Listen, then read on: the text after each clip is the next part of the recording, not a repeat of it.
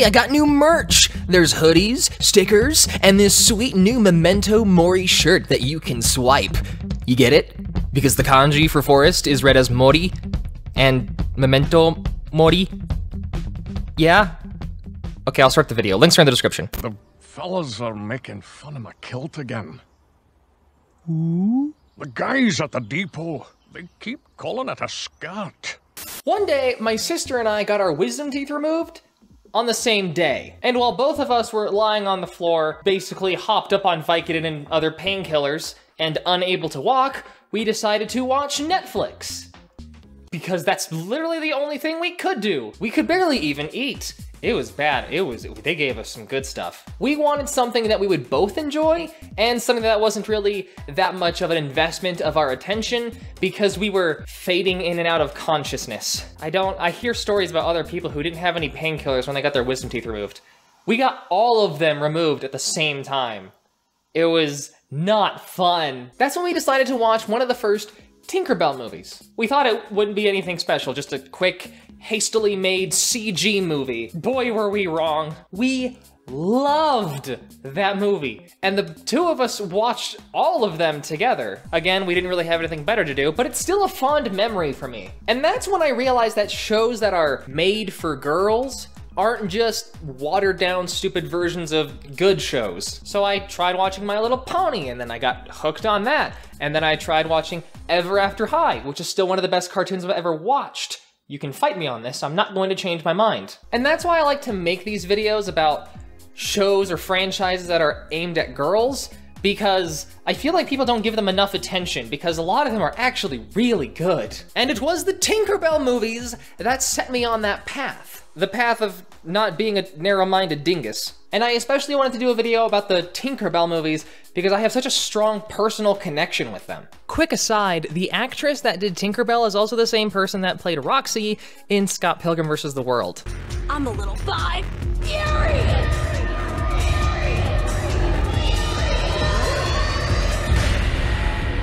Before the actual movies, there was a series of books that were being released that flesh out Tinkerbell's character, and those books served as the inspiration for the movies. One thing that stood out to me that I didn't catch in the movies was that they call humans clumsies. There's also a few different quirks the books have that aren't in the movies, and there's unique characters that aren't in the movies also. The first one hits you hard when you find out Ranny is a fairy that doesn't have wings because she cut them off. Frickin' metal! Okay, she cut her wings off in order to save someone, but who cares? Frickin' metal! What's interesting is that the books take place after the events of the Peter Pan movie, but the movies take place before the events of the Peter Pan movie. Tinkerbell never actually mentions Peter Pan in the movies, but in the books, the first one in fact, she explicitly mentions and visits Peter Pan. All the books are like one-shot episodes. There's a problem in them, and then they're resolved in the same book, and they're a very quick read. There's like 5 words a page. And the reason it's called Disney Fairies is because literally anyone in Pixie Hollow can get a book. There's one on Vidya, surprisingly. This one's actually one of my favorites. There's one of Beck. There's one of, oh, there's Tink. There's Lily, Fira, Rosetta, Dulcie, people you haven't even heard of in the movies. There's a bunch of fairies. They have one with Ranny in the Mermaid Lagoon, the one who got her wings cut off. I haven't read this one yet. Frickin' metal, dude. The first movie basically shows how Tinkerbell was born. A baby's first laugh somehow spawns a little fairy and it infects a dandelion or something. It reaches Pixie Hollow and you sprinkle pixie dust on it and boom, you got a fairy. The fun part is that they have a ceremony that determines what your true calling is. And a hammer shines, so it turns out she's a Tinker Fairy, you know? So that's how they got Tinkerbell.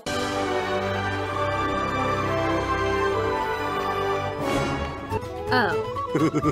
Of course, it has the classic trope where she doesn't know what she's doing, so things don't really go her way, and they quickly introduce all of her soon-to-be friends, Fauna, Silvermist, Rosetta, and Iridessa. Also, there's the resident popular girl who's super talented and better than everyone else, so she always looks down on everyone and is super mean because she just she's just so much better, and so why should she care about you? Her name's Vidya, by the way. The whole movie is that Tink wants to go to the mainland where us humans live because it sounds so interesting to her. But Tinker Fairies don't go to the mainland because they aren't needed. Fairies change the seasons, and Tinker Fairies don't have anything to do with the seasons. The whole movie's premise is that Tink doesn't like being a Tinker Fairy and denies who she truly is, and has to go on a quest of self-discovery to realize her own talents are unique to herself. And it's done well. All the characters are enjoyable, it's cute, it's funny, and I think it's a really easy watch.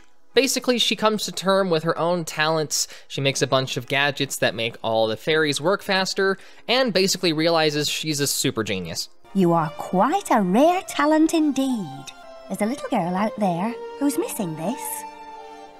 What do you mean? I think that perhaps a certain Tinker Fairy might have a job to do after all. On the mainland.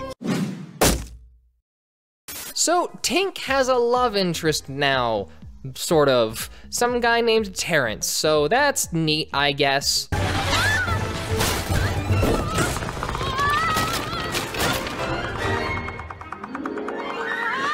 Tink, you can fly. So autumn is coming around the corner, and Tinkerbell is tasked with making a super special staff for the occasion. Terrence has been bugging Tink the whole time, and then... So now she's royally angry and doesn't have a lot of time to fix it. But it's not just the staff that gets broken. Ouch.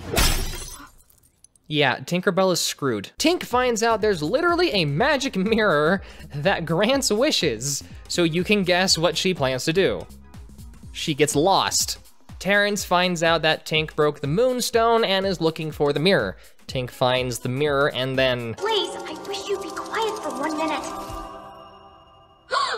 And then Terrence finds Tink and they make up. They make it back in time and they actually fix the staff, and this time it works way better. Fun fact, when you actually cut something, it increases the amount of surface area, because, you know, there's a section inside of that's not the surface, and then you cut it, and then suddenly that section is the surface. And because the blue pixie dust is dependent on how much surface area there is, it actually created a better staff. But this movie would have been better if they got rid of the void drama. Even though it was supposed to be a make up and be nice to your friends kind of movie, it was still very eh. So Tink is captured by a human, and Vidya is the only one that sees. Turns out the little girl likes fairies and they get along very well. And Vidya and the others make a ship to go rescue Tinkerbell because there's a storm. You know, I never would have guessed the fairy that needed rescuing would be Tink. Tinkerbell starts teaching her about fairies, how they work and their lives, and it focuses on the dream of meeting a fairy and befriending them. That trope that everyone has, and I love it because it's very cute and wholesome to me. If the whole movie was just them being good friends, I'd still watch it. So the other fairies manage to get to the house through the storm. All the while, the dad is kind of a jerk and decides that Lizzie, the little girl, can't have any of this fairy nonsense, even though it's completely normal for a little girl. And then Tink finally shows him that fairies are real because she gets angry. Problem is that he's a scientist and wants to capture her. Now, Vidya is captured. They catch up to the dad and manage to convince him to stop being a total jerk by reigniting his childlike belief in magic. Honestly, the interactions they have are cute, but a lot of the movie was a slog. I think it just could have been shorter. Tinkerbell finds out she has a sister that's a winter fairy. They spend the day together, and Periwinkle, her sister, wants to see the warm area. I wish I could go there. You can see where this is going. They build a whole contraption so that they can show Periwinkle around the warm side of Pixie Hollow. I think she's getting a little too hot. My wings. I can't feel them. They get caught, they're forbidden to see each other again, and that contraption accidentally starts making a really big winter. The seasons have been thrown out of balance. But if the temperatures continue to drop, it will freeze all of Pixie Hollow. They manage to save the great tree, but Tink's wings gets frostbite and breaks, and there isn't a cure for a broken wing. So movie's over, that's it. I'm kidding, no. Magic twin power saves the day. Gotta admit, a movie where Tinkerbell discovers something about herself and introduces a new likable character and expands on the world and lore in an interesting way. This movie was amazing in just about every way. Wow. Okay, this video is starting to get long. I'm just gonna blast through these. So this one fairy experiments with pixie dust and makes them all into different colors, basically gets banished from Pixie Hollow because she screwed up, so she becomes a pirate, steals all the blue dust, and the tree can't make pixie dust without the blue pixie dust, so she screwed everyone over. Eventually her pirate crew betrays her, and Tink and the group help her get the blue dust back, and then she's welcomed back to Pixie Hollow as a pixie dust alchemist. Also, a young Captain Hook is in the movie. This is probably one of the best movies they've made. It expanded how pixie dust works, it connected to the original story, and the adventure was so much more entertaining and action-y. I liked it so much.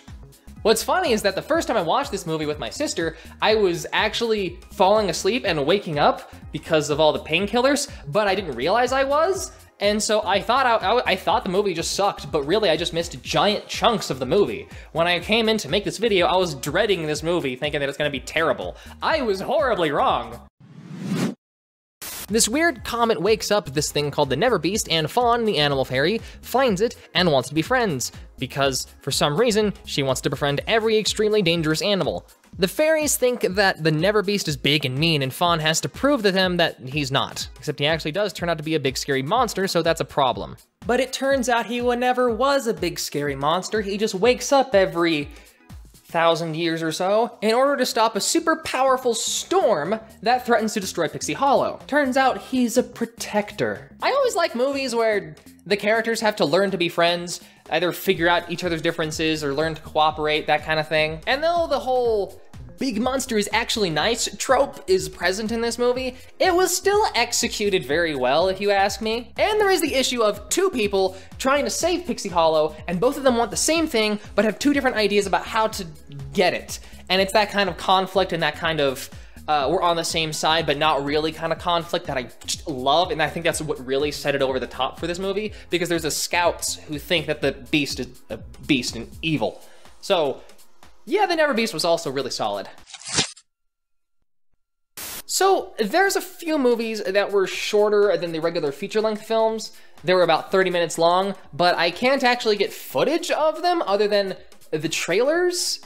So, here's a simulation of me reviewing them. Oh gosh, goodness, that wasn't what I was expecting. Not really worth your time, but enjoyable. I was really surprised during that table tennis tournament. I'm so happy Silver Mist found her football. I give it an F for fabulous. Oh man, this movie really grinded my gears. The character motivations were just all over the place. I mean, you want to eat food? Really? Unbelievable. I think it's a bad movie. I rate it a Y for why did I watch this? So what happened? You might be thinking that it didn't do well in terms of selling tickets and or DVDs, but that's not really what you gotta look at. The budget for these movies was around $35 million, not including the marketing budget, which is also probably another $35 million as a rough estimate. And the highest grossing movie was Secret of the Wings, totaling $134 million. So there was a $64 million profit.